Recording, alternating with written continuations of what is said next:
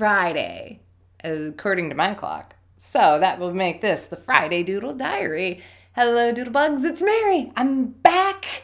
And I had a wonderful moment this afternoon that just solved all the problems. It solved all of my problems. It's going to solve all of your problems, whatever's happening in your life that's destroying everything.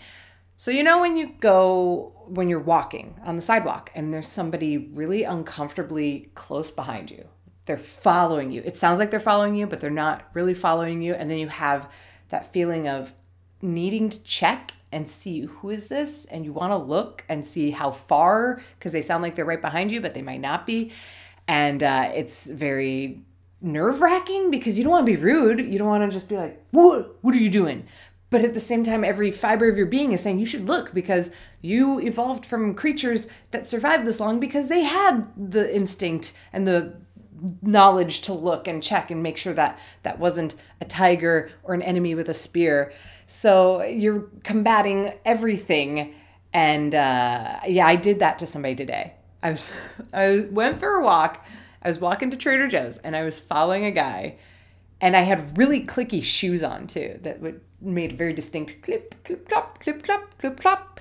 I was wearing my horseshoes, and I could tell he was fighting that urge to check, and we'd make it to turns and lights, and he would just glance back and be like, she's still following me. I followed him for 7 blocks. It was so dumb. It wasn't even on like an obvious path that people would take. It was going down streets where there weren't really businesses or destinations. It was just bizarre. I was trying to figure out, how are we both going the same way to Trader Joe's? It was the best day of my life ever. The end. It's all over now. We can stop this charade. I hope you've had a wonderful month in which I've thought about making videos, and then it would turn into, oh, it's Friday and it's really late and I've been working and editing all day and I'm sick of staring at my screen. I'll do it tomorrow. And then tomorrow brought its own hurdles and blah, blah, blah, blah. This could be a whole video about me complaining about making stuff and things, which is a very, very privileged complaint. So I feel like I shouldn't complain because you know what? There's a lot of people who aren't doing something that they love and something that's as fun. And that's like it's this weird guilt thing. It's this very weird guilt thing. Like once you've caught the rabbit, it's like, oh, now I have to kill you though. And I don't like this part of the job, but nobody told me there'd be a part of the job I didn't like. So it's all good. I love what I do, but I can't do it all the time. It's like if you eat cake every day, if you love cake and then you eat it every day, you're not going to love it anymore. You need to take days off from eating cake. So that's been the big existential crisis of the summer. I've been working on a couple really exciting projects in the background, but in the foreground, it's always been the weekly videos. And it just felt like I've been struggling to keep up for a long time. So I'm considering on my main channel doing a hiatus month where I am not worried or focused about uploading every Monday, and I can just hone in on bigger projects and on stockpiling my Monday projects and just getting ahead, which is a scary thing because I'm kind of a workaholic. And I've kind of been trained and told, and you hear all the time when you make YouTube videos for a living, that it's the momentum, it's the consistency and not missing videos. So at the same time though, I've seen, people shift into doing things like seasons, like your favorite TV show, Game of Thrones. They're on break because it's physically impossible to be making that show on a regular basis constantly. You got to take a break and a step back. And I don't think I need to convince other people as much as I need to convince myself. But I feel like I need to convince myself that it's a thing that I should do. I say yes too much. I do. And then it just piles up. I need to say, no, I'm going to take a break. I'm going to get ahead of things and feel good about myself. So that's been the big crisis happening leading up to the haircut. I got a haircut and it falls under the category of a bad haircut because it's not what I wanted. And it looks nothing like the photo I showed her. I curled it today because, damn it, something needs to be fixed. And it's the same person who did it last time. And that's a sign I'm not going back. Part of me wants to go back, though, and say, hey, like, you didn't do this right. Can you fix this?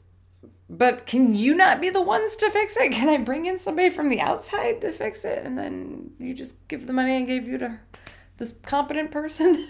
It's a bad sign when they finish cutting your hair and then you kind of make this face at your reflection when they reveal. They always have the reveal when your haircut's done. And when they see you go, that's their opportunity to say, oh, how can we fix this? So her solution was to ask me, hey, can you hold on a moment? And then she runs him back and gets some product and then just starts going like,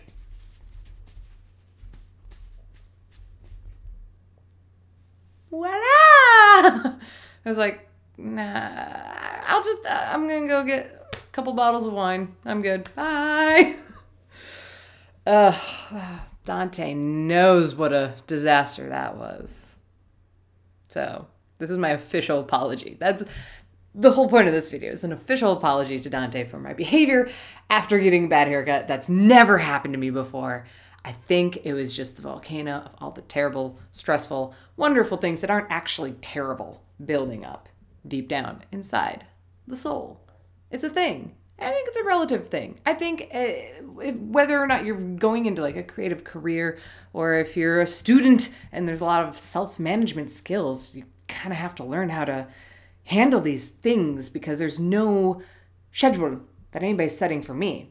And really in life, there's no schedule people are setting for you. I mean, there's a lot of jobs that, you know, when I worked my day jobs of like doggy daycare and catering, it's like, okay, yeah, somebody is there to tell you to show up and do this and do that and get out.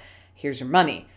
But if you want to do things like art or YouTube or creative stuff, nobody really tells you that, hey, you got to figure it out on your own and you got to set the schedule yourself, which is kind of tricky.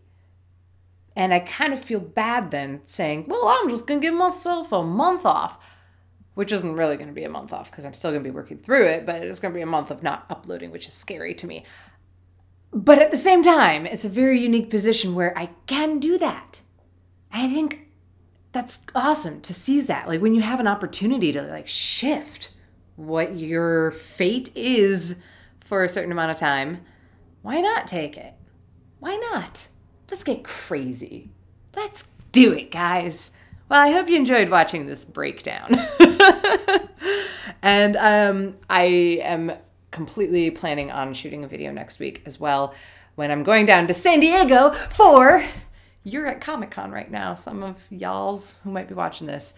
I'm going down the week after Comic-Con for wedding. It's a wedding. I'm going to call it Wedding Con or Love Con. I'm going to San Diego for Love Con, which is a wedding in San Diego just after Comic-Con. What costume character should I go as? That's amazing. Yes, tell me, please. And but above all, have a wonderful and healthy weekend. You beautiful butterflies. Beep, goodbye. Nom, nom, nom, nom, nom, nom, nom, nom. Also, how should I fix this? It's curled. You don't understand. There's a weird long thing going on in the back. I might just transform this into a mullet.